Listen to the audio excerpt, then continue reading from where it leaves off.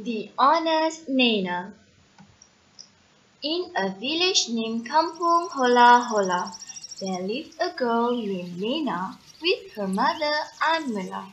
They are very poor. They live in a little house downhill. Anmela is a fruit seller at the market. Although they are poor, Anmela always advises Nana to be honest in everything she does. Anmela wants Nana to be a useful person in her life. Nana is a hardworking girl. She likes to help her mother selling fruits. During weekend, she will follow her mother to the market to help her. One fine Saturday morning, Nana follows her mother to the market as usual. On their way to the market, Nana sees a toy shop across the street. There are cute teddy bears in the shop. She likes the teddy bears very much. So, Nana asked her mother to buy them for her. However, they could not buy the teddy bears because they do not have enough money. One day at the market, Nana is helping her mother as usual. Suddenly, her mother has a headache and wants to rest. She leaves Nana selling the fruits by herself.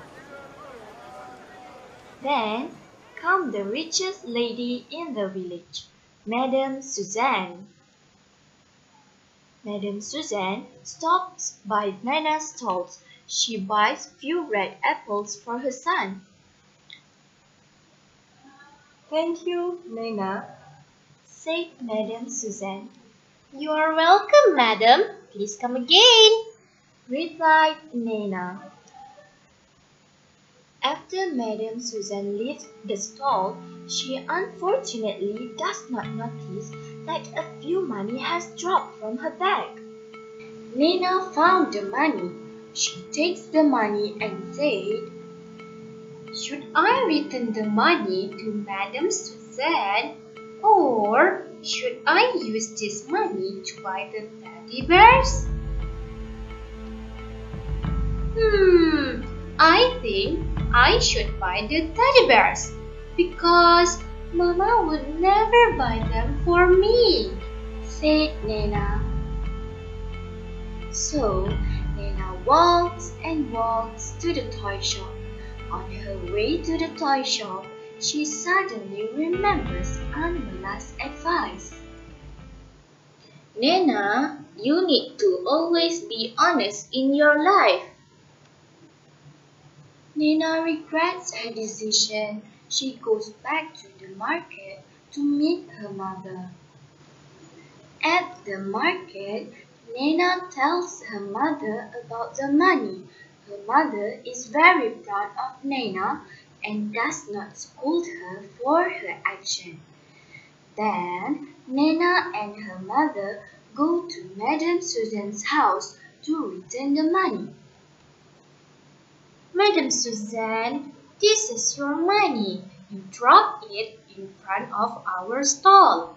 I almost used your money to buy teddy bears. Luckily, I remembered Mama's advice to always be honest.